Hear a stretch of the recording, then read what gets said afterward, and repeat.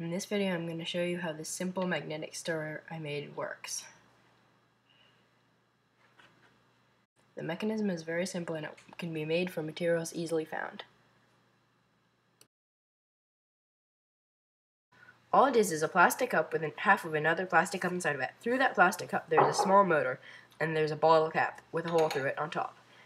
That bottle cap has two neodymium magnets hot glued inside of it. One of them with the north pole facing up, and the other one with the south. The stir bar is simply two neodymium magnets hot glued together, one with the south pole facing up, and the other one with the north. When a beaker with a stir bar inside of it is placed onto the cup, and the power turned on, the magnets inside the cup spin around. They're attracted to the magnets in the stir bar, so that spins around with them.